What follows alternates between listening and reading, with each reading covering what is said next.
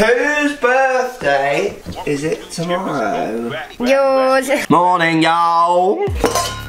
It's coffee time. Answer to yesterday's question, can Tiger Woods win a major? Most people say no, which I would understand. The only person who really knows the answer to that question is him. I think he believes he can, otherwise he wouldn't even compete. He's that kind of guy. I hope he can, not sure he can. Today's question, as everyone was so scared to answer the plane question, if you swing what people would call on plane, what club path would you have? Into, out, out, swing, straight? What club path would you have? More swings coming at you today. Fins, high shots, and over draws this player's complaining of.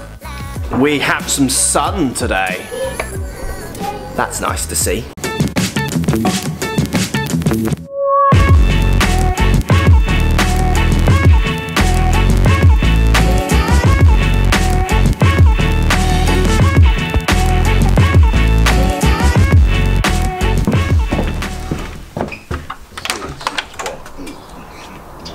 Is that the Academy Award nominated actor Coach Lockie? I'd like to thank my mum and dad for all their help throughout my life. I'm turning it off now. Let's take a look at today's swing. I'm going to go line on the club here and line on his backside. He complains of hooking, over hooking shots.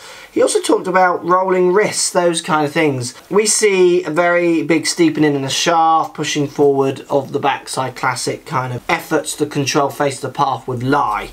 That's what we need to fix. We then see follow-throughs where the face really wants to turn down to the ground.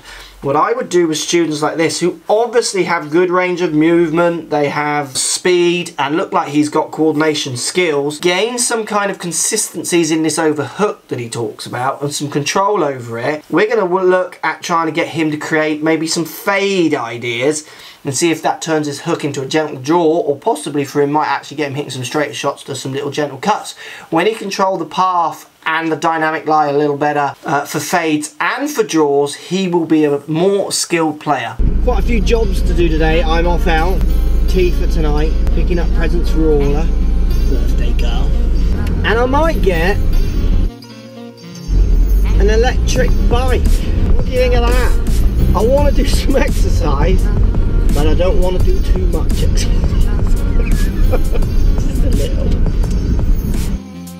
Blooming raining now. This is a great drill to help you with that high handle and that turning over of that face that's causing those left shots for you. 56-degree wedge, simple chip shot. You could do this on the range. I want you to hit some chip shots where you feel that you finish with the handle of the club left and relatively low.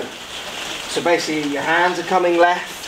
So you can see I'm standing square on, getting my handle and the head to finish left. Obviously head starts here, finishing here, more left. Hands start here, finish here, more left. You've got this desire to want to go this way. So get that handle coming up as the club rotates.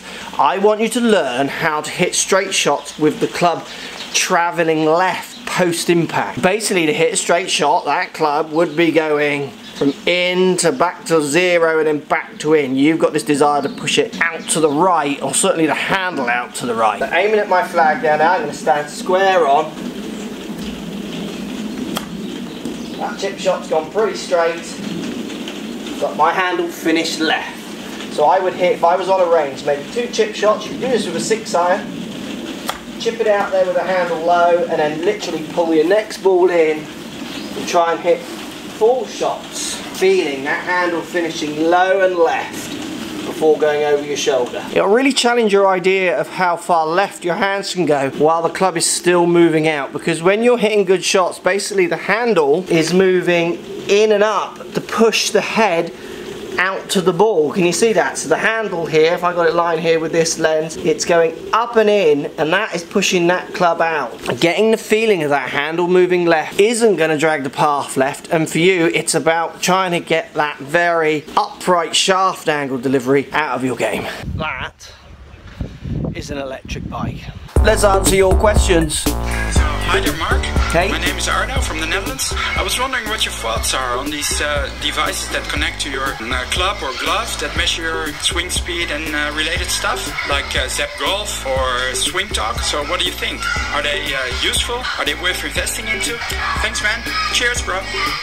No problem, bro. I get this question a lot, and I've tried to avoid answering it a lot in the past because I don't want to give these brands kind of any negative feedback in a way that might harm their business, because they're startups, they're trying, those kind of things. But look, here we go. I'm not a huge fan on many levels. If you want accurate data, unfortunately you do have to spend the money. Certainly on face and club. Ball, slightly different. You can get some good ball tracking devices for less money, kind of more home use, but still I see people using that data or trying to use that data from pros to amateurs just wildly in a way that doesn't actually help them. For me, I'm a bigger fan of as accurate data as you can get for the money we can spend with some professional advice, because it's not the data. The data is a part of the puzzle. It's how the pro, the person interpreting that data, communicates that information to you in a way that you can fix and improve your game. I've used enough systems, and some present fantastic data, but what happens is then very hard to apply any of that data to make a player better. It's hard to change any of the numbers. You know, certainly when you start looking at body stuff, that's often the way for people.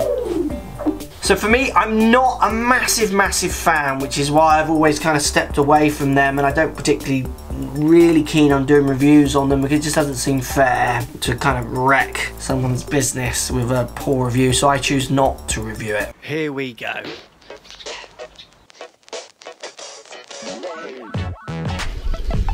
It's assisting me. It's now not assisting me. I'm doing it all myself. Just a little bit of exercise. I've now been going uphill for about 5 minutes. Just a little bit tired, not a lot tired. So simple indoor tip. What I want you to do, I've got my iron and I've got this cushion here, a 45-degree angle to where one of these lines on the carpet would be. So right angle to my ball to target line. So I'm going to demo some follow throughs where I try to line up the line of my shaft and the face with that pillow on the way through.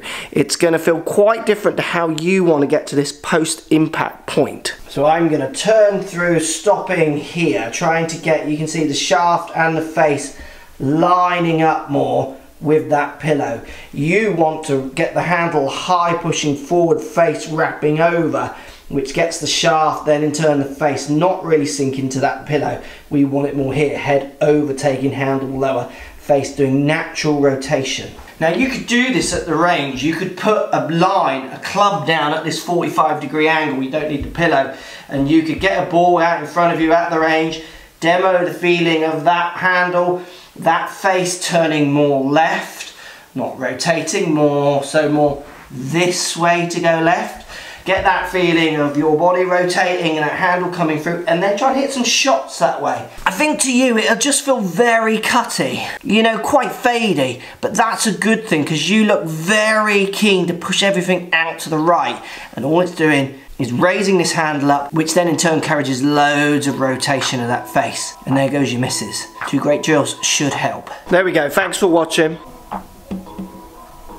Electric. Tuesday night tonight is It's Fajitas night. Make sure you subscribe to the channel. Send me those video questions. More video questions needed, please. And we'll see you all tomorrow with an excited Orla. It's her birthday. Can you stop putting that thing on my face?